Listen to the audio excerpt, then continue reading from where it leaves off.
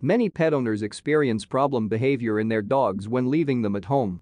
These behaviors can include destruction of household items, urinating or defecating indoors, or excessive barking, and are often labeled as separation anxiety as the dog gets anxious at the prospect of being left alone.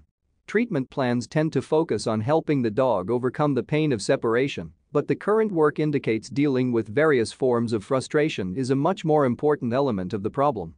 Animal behavior researchers have now identified 4 key forms of separation anxiety and suggest that animal behaviorists should consider these underlying reasons as the issue that needs treating and not view separation anxiety as a diagnosis. The team, led by scientists from the University of Lincoln, UK, identified 4 main forms of distress for dogs when separated from their owners.